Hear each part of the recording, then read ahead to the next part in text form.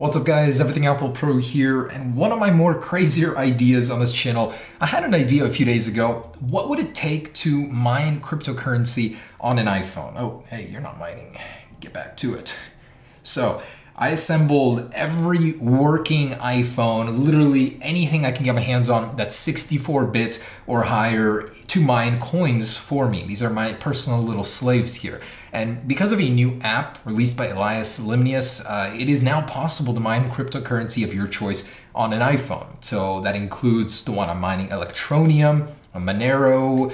There's many different types. It has to be on a certain platform in order to mine it, but Bitcoin support is coming soon, or supposedly I heard. So in this video, I wanted to answer the burning question: is it worth mining cryptocurrency on an iPhone, on a spare iPhone you may have, just leave it on overnight? What kind of gains can you expect? What kind of performance negatives from your device can you expect? It's just a very interesting idea I had, and after putting it to the task, it's interesting. I mean, the results I have for you are going to be interesting. Now I have like 60, 70 devices here, and you can do this on any device that's 64-bit or higher. That means an iPad, an iPhone, your iPod Touch 6th generation, as well as an Apple TV as well. You can mine coins on an Apple TV. For those of you guys that don't know what cryptocurrency is, it's online money. You're exchanging US dollars for a currency that is valued by people online. They invest their money into it, trade their US dollars into it, and that gives it value so you can buy things online with it. Bitcoin being one of the ancestors, the bigger ones. You can invest into smaller ones. Electroneum, for example, it's worth about 9-10 cents right now for one coin, and make purchases online with it. And there's so much, to talk about, to go down that rabbit hole into cryptocurrencies. I personally am heavily invested in them. I own a lot of Bitcoin, a lot of Ripple, XRP, XRB, Ryblox. 100% would recommend you guys buy that.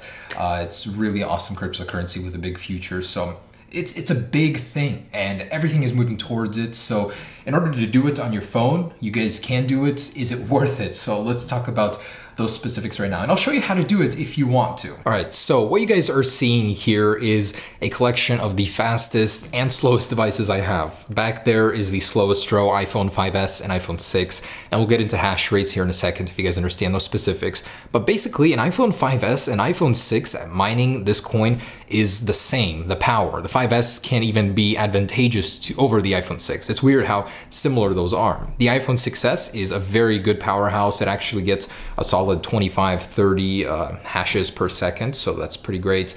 The iPhone 10 is probably one of the best, so let me raise the brightness on this guy, but we've got 65 hashes per second, and that is pretty powerful. I mean, that's an A11 for you, the fastest CPU on a smartphone right now, so it definitely shows in this program.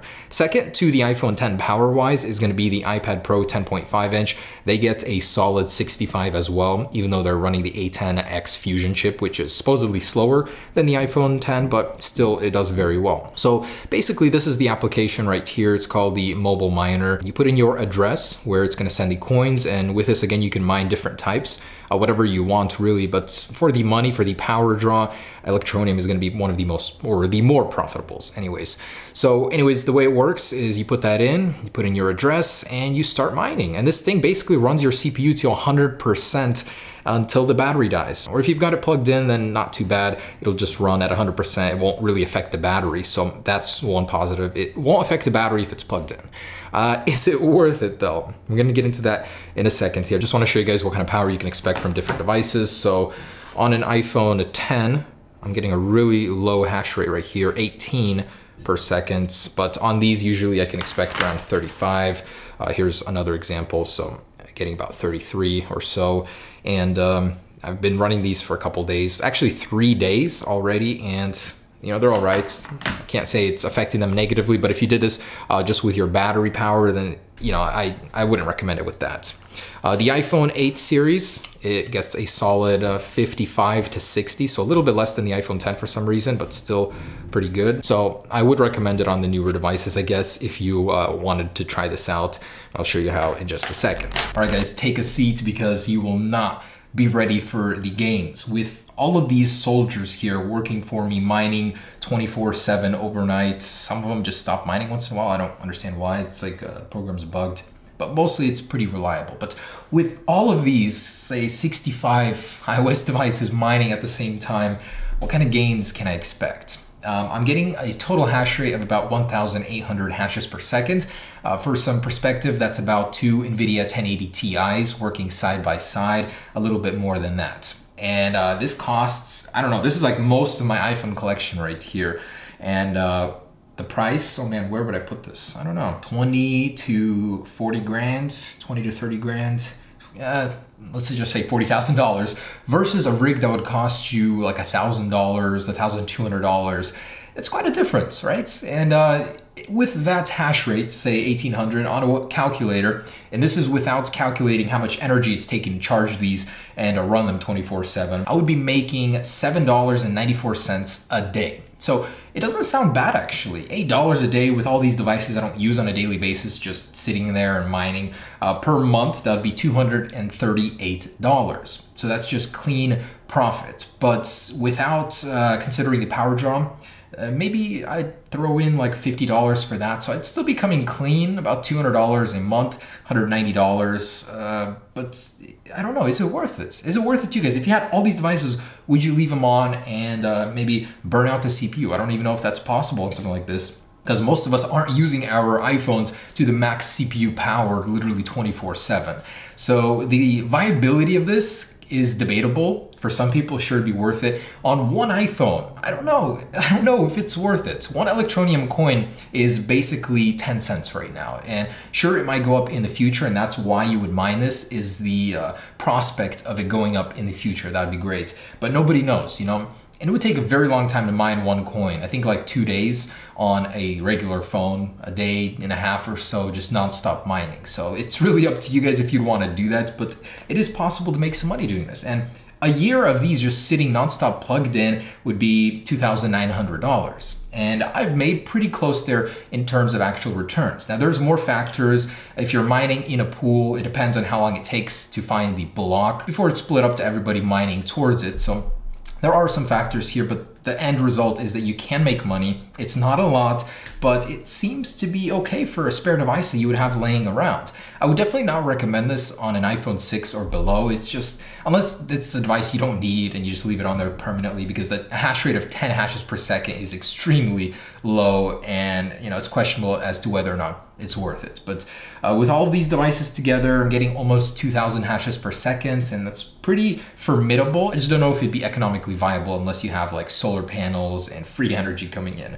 Yeah, there you go, guys. So I'm gonna show you guys how to install this just to try it out. But in general, I would say I would recommend each and every one of you guys drop a couple $100 into cryptocurrency. It's the future, it's a learning process, and it's just something that you could potentially make some money in the future on. And if you were to ask me about which ones to invest in, I would recommend IOTA, XRP, XRB would be my #1 Ryblock recommendation. Bitcoin, I don't know, it just seems sketchy right now, I don't know. I'm in it for a while, but it's been rocky and the fees are high, so the feasibility of it, I don't know, but yeah, you just drop a couple $100 and see where it takes you. But anyways, let's go ahead and show you guys how to install this. All right, so if you guys want to go ahead and try mining out for yourselves the future on your phone, you can do that using Mobile Miner by Elias Limnios, and you can get it on appvalley.vip. So I'll leave a link down below in the description. And oh man, all these devices are uploading to my network right away, so I guess it's making my network pretty slow. All right, so this is the site you'll get. So go ahead and install App Valley Beta,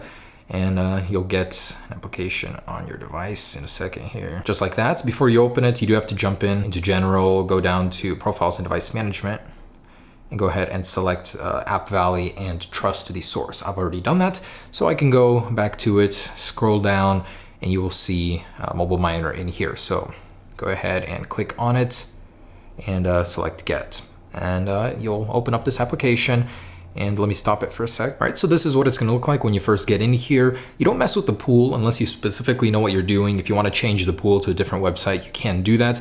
I just use the default, and you wanna make an Electroneum account, and it'll give you a code as to where to send the Electroneum, and put in your passcode from that account. So in the actual configurations, you can set the threads. On an iPhone 10, I just left it at 4 and it worked just fine. You can set it higher if you want. That's basically affecting the performance of it. You can also keep this running in the background, but your device will be hot and using its CPU everywhere. So do consider that. It will greatly reduce the life of your battery.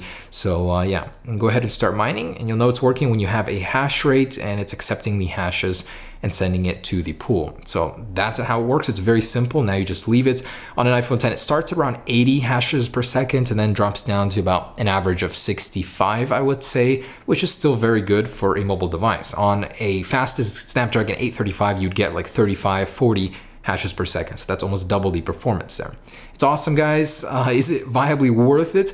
That's up to you, but still, it was a very interesting project. I got every single one of my devices out and configured to this. It was quite a collaborative effort to do this, man. It was not easy. But with every spare device, I am making around $300 a month, which is not bad, I'd say. Still, it's not that great if you're only doing it on one device. Thanks for watching, guys. Hope you guys enjoyed it. Cryptocurrency, definitely would recommend you guys sink some money in there. Do your research, of course. But yeah, stay tuned for more videos, guys. Peace.